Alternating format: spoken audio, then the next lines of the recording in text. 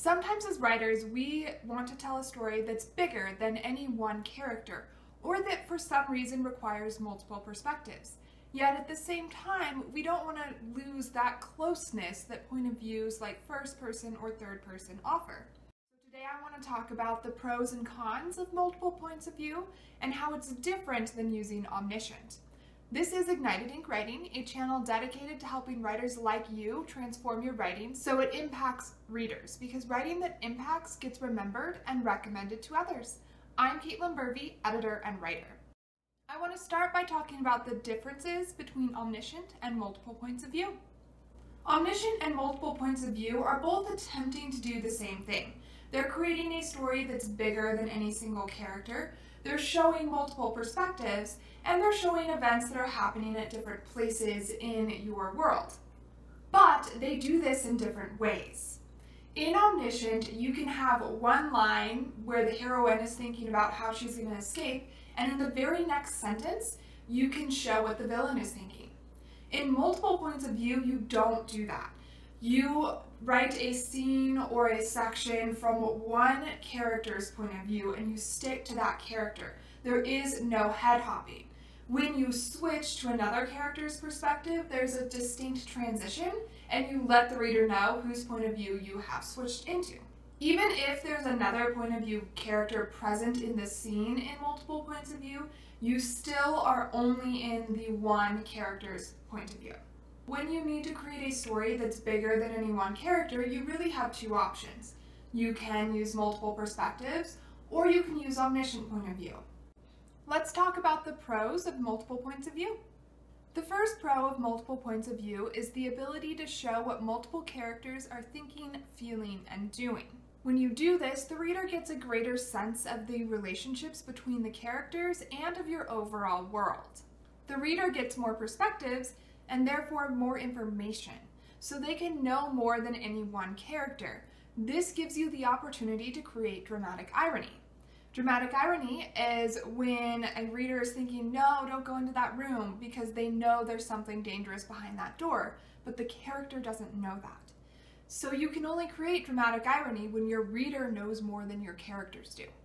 Dramatic irony is a great tool to use to create tension, suspense, faster pacing, and curiosity. Another pro to multiple points of view is readers get to stay close to the characters. There's not that distance that Omniscient creates, because at any given time, a reader is in a specific character's point of view. This means that the reader is always steeped inside one character's head. They're seeing their thoughts, their emotions, their actions. So it has that closeness of points of view like first, second, and close third. But we still get those different perspectives because we're switching between characters. When you switch points of view instead of using Omniscient, you also are able to show different aspects of your world. You can show different classes in society. You can show what's happening in different areas of your country and different consequences of your magic system and so much more. Instead of just giving an overview like Omniscient does, you are showing these aspects of your world through different characters' eyes. So different characters are going to see these things differently. A character who's in a higher class in society might not know what the people in poverty are going through.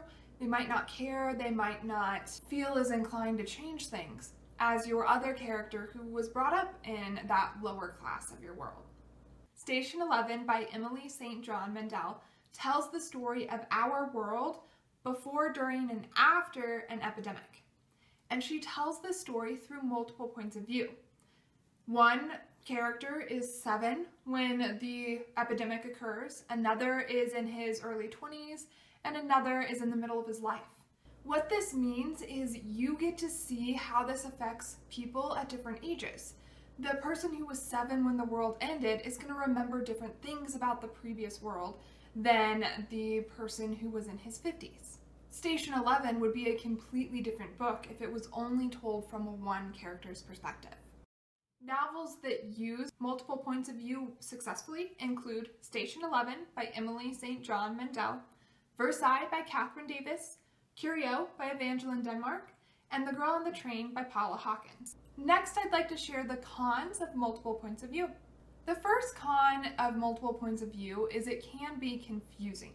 If you have too many points of view, or if you're not clearly transitioning between the characters, your readers can become confused and they can have a difficult time knowing who they should care about and root for, and also whose perspective they're in.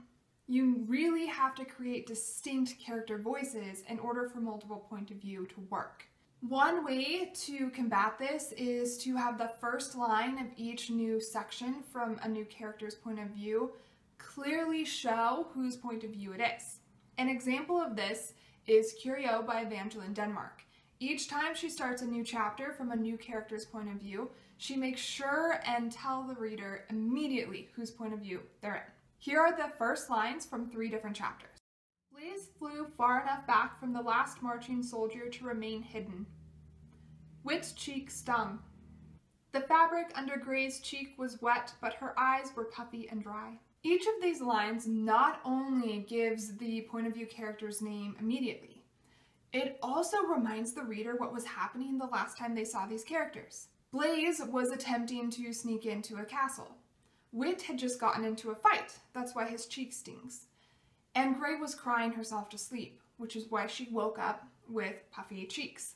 Beginning each section both with the character's name and with what had happened to them last helps create continuity within your story, and it makes for smoother transitions. Even if it's clear which character's point of view the reader is in, the story can still be confusing if you have too many points of view happening. This is when readers don't know who the protagonist is, they don't know who they should root for and who they should not root for, and they might lose interest. In order to prevent this, you really need to work on creating distinct character voices and also giving them some sort of an endearment or reason for readers to care about them. Another problem with multiple points of view is you can go off on tangents pretty easily and lose the main story. So if you are using multiple points of view, make sure that you're sticking to your outline, if you outline, or to the idea that you had in your head originally, instead of going off on all of these different tangents. You really need to rein in your characters to keep your story tight.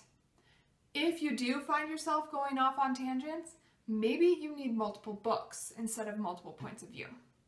Next, I want to provide an editor's advice on multiple points of view. The first thing you need to do when writing in multiple points of view is make sure that each point of view you're using is absolutely necessary. It's a lot of work to develop a solid point of view and give that character a distinct voice so that your readers know who's speaking at any given time. So you don't want to do all of that work if you don't have to. Also, your readers can become bogged down or confused if you have too many points of view, so making sure that each one is needed will help prevent that. If you don't need multiple points of view, don't use them. But if you do need multiple points of view, then go for it. Don't be afraid to use them. Another thing I'd like to note is all of your point of views don't need to be the same. What I mean is you can have one point of view in first person and 2 others in third person. Or you could have first person and Omniscient, or second person and third person. Sometimes when you have different types of points of view happening, it's easier to show whose point of view you've just switched into, because your reader subconsciously knows, oh, this is first person, they're using I, that means it's this character. Oh, they just said this character's name, they're using third person, I know it's this character's point of view. In Versailles, Catherine Davis actually uses 3 points of view. She has first person for Marie Antoinette, Omniscient for the play sections, and a very distant third person in other chapters. This allows her to have Marie Antoinette tell her own story to the reader while still making the reader aware of other things that were happening in France at that time and bringing the Palace of Versailles to life. In Versailles, Davis is telling both the story of the person, Marie Antoinette, and of the Palace of Versailles. So she really needed these different perspectives in order to get that across. When you're working on the point of view of your story, think about what you're trying to accomplish.